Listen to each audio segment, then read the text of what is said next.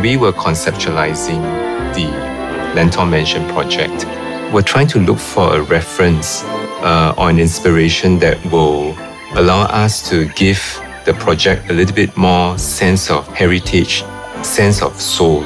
So this is the reason why we have picked the colonial black and white bungalows as our inspiration for Lentor Mansion.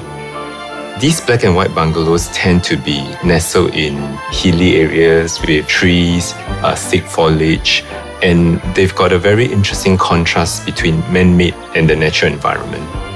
When dealing with heritage icon and trying to draw inspiration from it, we need to be very careful, because if we just appropriate the icon and its characteristics, then it's kind of a shallow way to do it. On the other hand, if we kind of draw inspiration from it, then the sense of the inspiration will be felt but at a deeper level. So the design process for us was actually had to go through many rounds of iteration with the architects and the landscape architect, figure out how to strike the right balance between drawing inspiration and just imitating the heritage icon. The way we've done it is that the common facilities, such as the clubhouse, as well as some of the pavilions or the gardens, will be maybe more of a direct translation of what a black and white bungalow is. For the residential blocks, apartments, the inspiration will be a little bit more subtle, and really we just go to the fundamentals of natural ventilation, the sense of materiality that we can feel, and also the connection to nature that kind of guides us in terms of the way we design the apartment blocks.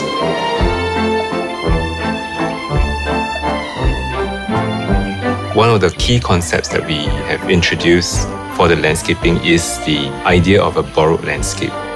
We try to blend the edges and select species that would also blend with the vegetation that is outside, so that the sense of the landscape would flow seamlessly from internal to external. Transformation of the Lentor estate have created a vision of an estate with built and nature highly integrated together. If you were to look at the estate or the location from an island-wide perspective, it's got a very strong draw that goes beyond the immediate catchment. Firstly, it's served by the Thomson East Coast Line, and the entire estate will also have very good access because it's planned from day one to have a shelter walkway to the MRT station wherever you are.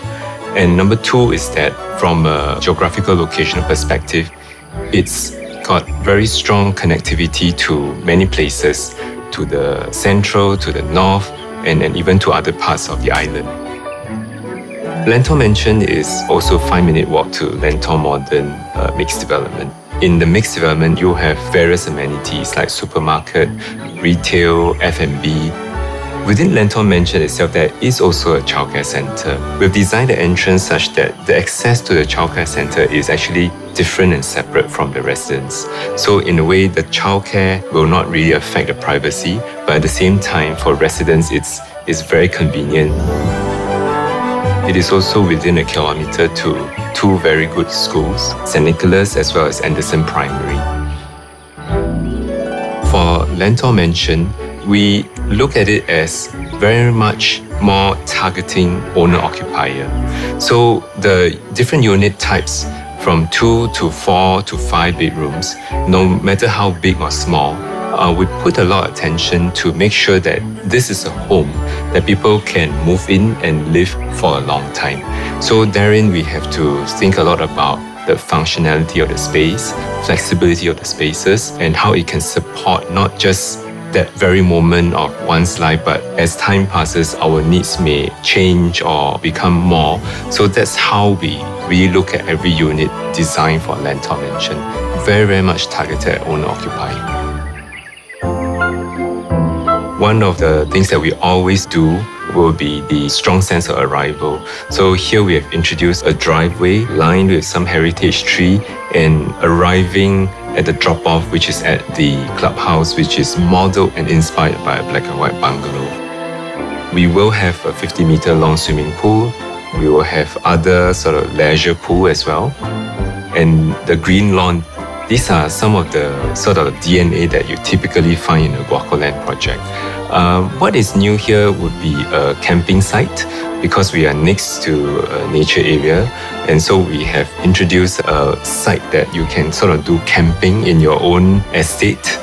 We have various sort of gourmet kind of a pavilion that will be overlooking the park outside.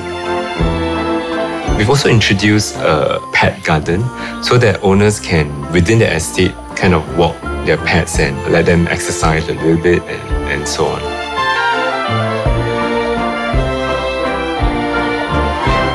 What is interesting about the Lentor area is that it wasn't set up as a master development, but in some ways we have almost become a master developer for the Lentor area because we came in for the first site, the first and only mixed development that's linked to the MRT station, and so this essentially will become like the town center or village center for Lentor. So we do feel that we have somewhat contributed almost like a master developer.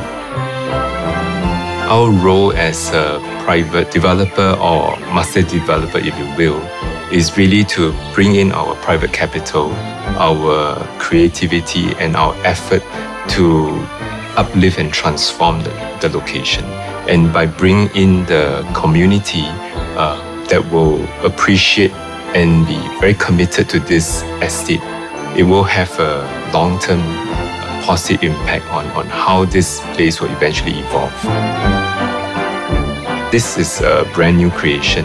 We really wanted to create a sense that the residents who live here will feel like they are actually in a place with history, with heritage and soul.